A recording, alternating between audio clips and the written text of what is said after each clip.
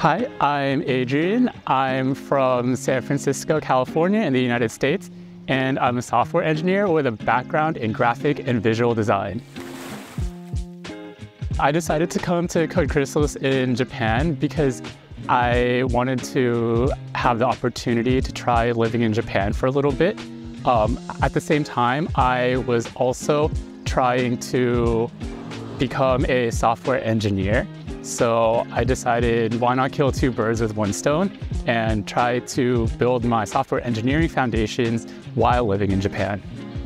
When Japan's borders opened back up, I took that as a sign to take the leap. I had been attempting to self-study programming and coding on my own for quite some time, and I realized that I wasn't really where I had wanted to be at professionally.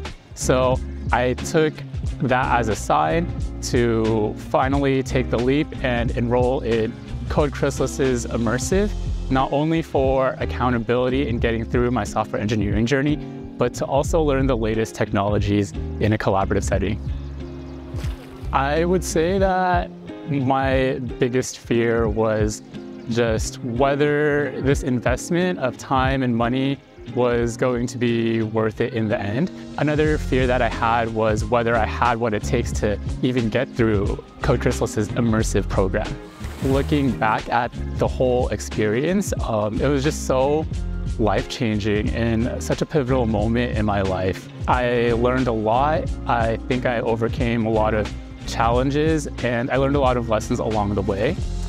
I think I would just say that maybe my biggest regret right now is not doing this earlier, if that makes sense. I would say that Code Chrysalis gave me a framework in knowing how to tackle complex technical problems in a very logical way, while also giving me the confidence to know that I do have what it takes.